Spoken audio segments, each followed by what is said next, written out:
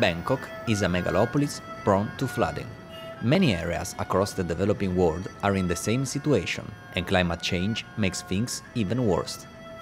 According to the Asia-Pacific Disaster Report 2015, developments in forecasting are critical to monitor hazards, but reliable weather forecasts need more than temperature and air pressure data. Dust particles are in fact key to raindrop formation, because they absorb moisture until it falls as rain. Air pollution dust affects weather patterns in the same way, but as it may come from different pollutants, it absorbs moisture with variable rates. For this reason, researchers in Bangkok have built a robot that gathers and analyzes data about this peculiar dust. If we can make it forecast for next month or next 3 months, it should give us the time to prepare everything to prevent us from the disaster, the rain or the flood or something like that. Dust particles often float above 100 meters from the ground. Researchers cannot use a tube to reach that height, because during the sampling process, some particles would stick to the inner part of it, affecting the accuracy of the measurements. On top of that, moving the equipment rather than humans is quicker, easier and safer. We have to use some kind of thing to move our equipment to the place that we would like to measure. In this project, 110, 75 and 30 meters from the ground. So the robot will move our equipment to that level to collect the sample and bring it down to analyze the chemical composition in there. Researchers analyze data about gases, meteorological conditions and composition of the dust particles. After we finish our analysis, we'll send the data to the Institute of Hydrological Agriculture Informatics Department.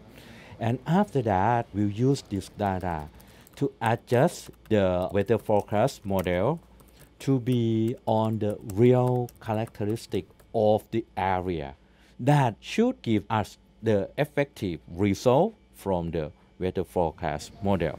This project was launched last February, and the impact of this robot on forecasts will be available in the next years.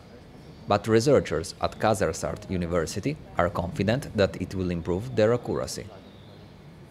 The project will inform research into an open field of how aerosols affect health and how aerosols affect the climate through cloud microphysics. The project in Bangkok is very important because it represents a new way of monitoring aerosols in situ. Much of our data at the moment, which is in situ, merely monitors total aerosol depth. That's how much aerosol you have in a column. There's very little information about the structure in the boundary layer. These robots are a low-cost way of actually monitoring the aerosol at various height levels above the ground to try and understand how turbulence redistributes the aerosols. So it seems to be an extremely important step forward for having a systematic measurement of aerosols, which is both reliable but low cost.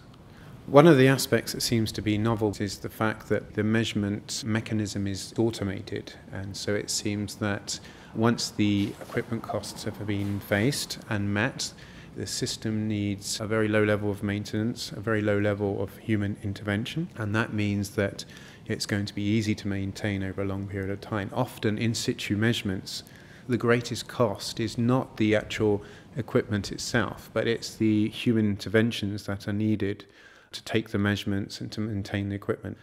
Low-cost measurements are extremely important because it means that it's a measurement source which is sustainable. There's always pressure on funding, and so it's extremely important that any new measurement is low cost and reliable such that it can be extended out into the future, and it doesn't merely represent a spot measurement for a few months.